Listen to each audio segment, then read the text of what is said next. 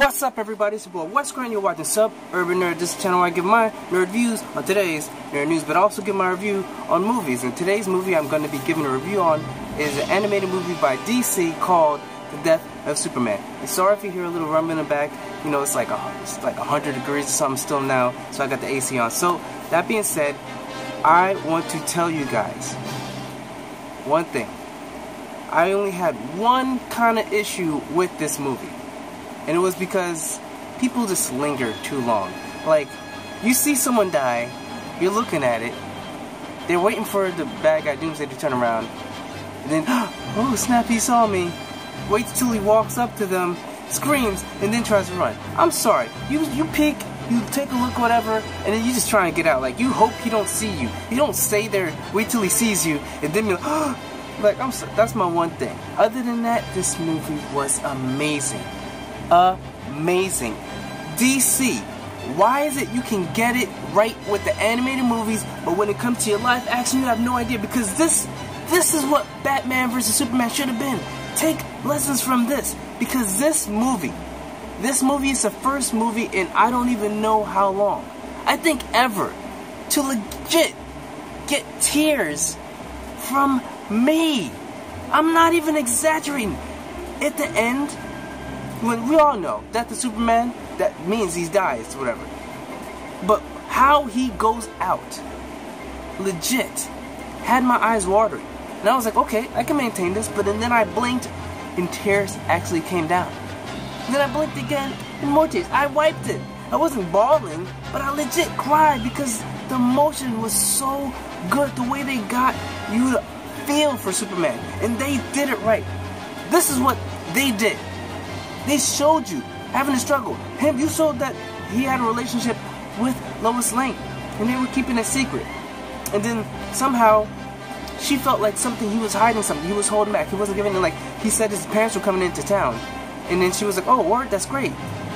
He was like, "Oh, so you want to see them?" And she was like, "Of course I want to see them."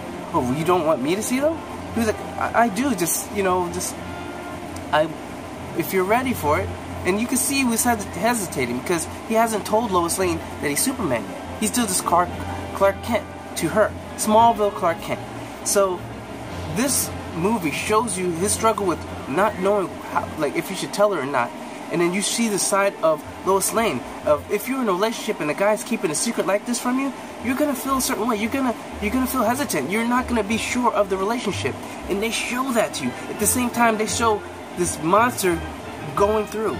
They even acknowledge the fact that in the first Batman, no, in the first Justice League movie where they fight Darkseid, after that there was sort of like a relationship between Wonder Woman and Superman, and they even acknowledged that. And he was like, it was fun. She was like, it was fun while it lasted. And he said, yes, it was.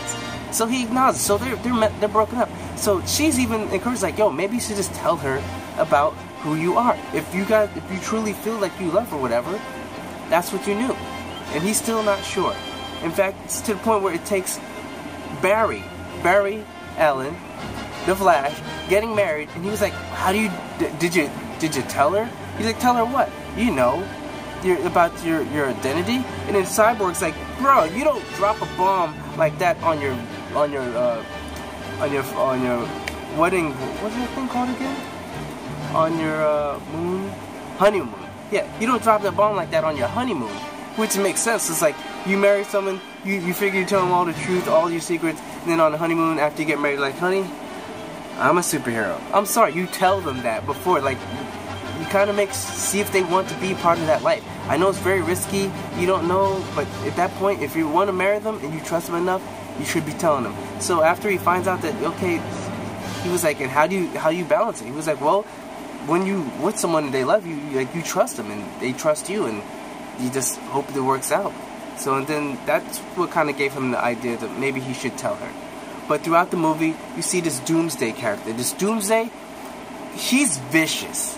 When I say vicious, like, this movie, DC movie, animated movies, they have been kind of like R-rated because there is blood. These show like him just grabbing heads, crushing, filling the blood up in the water. Just people are dying. People are dying left and right. They do not hold back. And while this is going on, you still see the relationship with Superman, because the thing's going down, but nobody, like Wonder Woman doesn't want to tell Superman yet because she wants him to work on her. She's like, yo, we can handle this, because they don't know it's Doomsday. They don't know what's going on. They just know that people are dying and this little monster whatever came out of the water. So they think, okay, once they meet him, Justice League can handle this on her own. Not today. If you guys know where that's from, comment down below. But that being said, yeah, Superman in the Lois Lane, where it really gets you is finally he comes to terms. He's gonna tell her. He calls her to a diner, and at the diner he's talking to her. And while they're at the diner, Justice League runs into Doomsday. Doomsday's whipping their ass left and right. Nobody's holding them down. Wonder Woman puts up a good fight. She puts up a good fight. She gets some hits in, but in the end, she comes with the sword. Like, yo, oh my God! Like, she's going in. Cyborg's going in. Green Lantern goes in. He starts beating him down, jackhammer. He gets knocked out. Cyborg gets his arm ripped off. Batman's trying to survive. Somehow Batman's holding him up, but he's like dodging buildings and trucks left and right. Meanwhile, you still got Superman telling Lois Lane, she finally breaks down and tells him, like, I'm Superman. There's a secret. There's two secrets I need to tell you. He's like, number one, I'm Superman. So he's like, no, I don't believe it. He's like, look at me. Really look at me. And then she's like, it makes sense. It makes sense. Oh my God, it makes sense. All this time, oh my God. And she's just flipping out. And then he's like, shh. So and then she was like, all this time you run, and then the secret, then your parents. Are they your parents? He was like, yes, but it's complicated. But he tells her, and while he's telling her, there's another secret I want to tell you. She gets a call on her phone. It's Jimmy. Jimmy's like, yo, Wonder Woman, Justice League just got their asses handed to them. We need to go down. And she's got on the phone, and then while she turns back, all there is money for the coffee or whatever that they drink, and a little card. And when you look at the card, she opens it. The card says, another secret I had. And then she opens it and it says, I love you. And then she runs outside, sees him flying off as Superman. And then she goes, and then Jimmy comes with the helicopter. They go and they start recording. You just see, like, Doomsday, like, wrecking house. Wonder Woman gets some hits in, comes with her sword. It breaks. He knocks it down. He takes a broken sword about to stab Wonder Woman. Bam! Gets hit by Superman. And then Superman starts fighting. And this is where it takes to another level. This is what I wish I'd seen in Batman vs. Superman. The fight was epic. The fight was real, because all the time I have this one issue with Superman. Superman that I say, like, unlike Goku or whatever, which I used to have certain feelings like Goku was better than Superman, but after Dragon Ball Super, I don't really know. This dude seems like a villain in a way. Low-key villain. But Superman keeps knocking him away, trying to get him away from civilians and from the city and whatever. And wherever he lands, there's more people, and he keeps destroying stuff, and he keeps killing people. And Superman keeps knocking him away, trying to get him away from all this, but he keeps jumping back because he's like the Hulk. He just jumps right back at him. And then the fight goes from the city to the suburbs to the bridge. And then the bridge, he wraps him up, and at the same time, people that are trying to do. Superman is going and saving them. He's saving people and they're getting hit. And he's saving people and still getting hit. And this what makes you feel for Superman, like, yo, this is a true hero. This is what we wish we saw in Batman vs. Superman. We had no emotion with the Batman vs. Superman. Like, Superman just seemed like he didn't want to be a superhero. This guy seemed legit like he wanted to help everybody.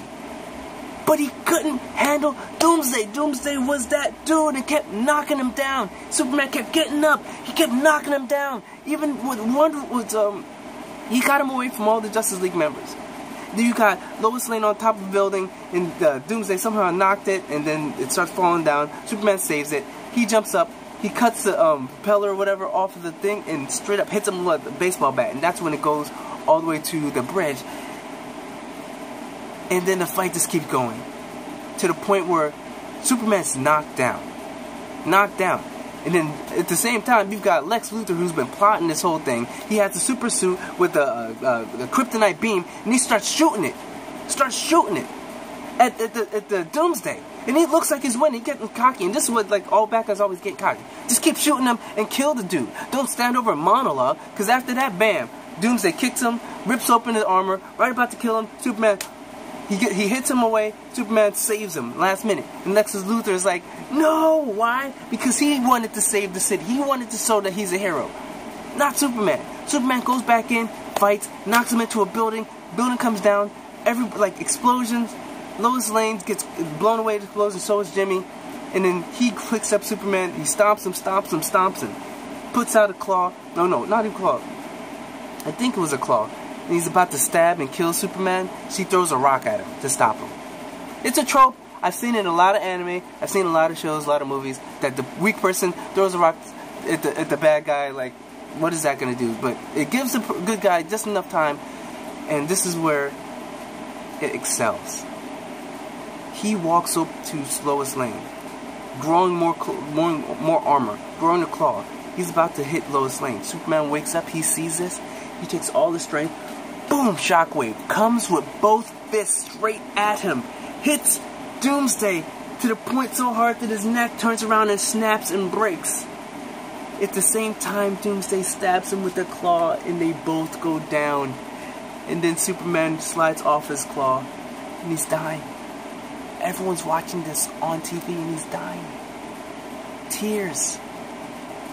And this is where it got me. Because such heroicness, such sacrifice, and it seemed so real. And this is an animated movie. I don't know, I'm getting chills now, just thinking about it. It was something that I didn't think I would feel or see in an animated movie. I wish I felt this way in Batman vs Superman, but his death meant nothing because they didn't give you the time to see him truly help the people. They didn't give you a time to truly see him want to be in a relationship. The whole time he was just mopey and mad and upset. Maybe I shouldn't be a hero. This Superman wanted to be a hero. This Superman was truly a hero, saving his comrades, saving his girlfriend that he loved, and he told her that his identity, and that's what made this even worse. The fact that he finally opened up, and it was over, and that's how it ends. The story goes on in the comics. This was a huge moment in comics in general because this was the first time when Superman dies in the comics. This is the first time any superhero died. Any superhero died. It's never been done before. Every superhero always won in the end, but this was the first one where he died, and it changed the game in comics. In comics, now it's like the rules are out. We can do this, but it also changed the rules as far as people can come back from death. So, as far as my review of this movie, for the first time, even though with the tropes of people monologuing and taking too long, I will give this movie an A. You know what? I will give it an A+. Why? Because it actually made me feel. It made me feel what it was to watch true superheroes. A true superhero movie. It made you feel emotion. So, I know I probably just told the whole story, but this is for you people that watched it. And if you guys feel the same way I felt watching this, because I didn't see any reviews, I didn't watch any reviews, I don't know how many people feel this way, but I legit felt that emotion. Maybe I'm just the only one, but if I'm not, comment down below and tell me how you felt watching this, because it's something you should watch. If you haven't seen it, and this makes you want to see it, you should see it, because this movie, it changes the game once again. So, like I said, remember to put on notifications, tell your friends, tell your mama, tell your dad, tell your whole family, and just remember to subscribe. Check out my last review of a movie, and check out my last my playlist of all the movies I review. So remember, I'm Wes Grant. You've been watching Sub Urban Nerd. You've just been nerdified. Catch you guys on the next superhero review.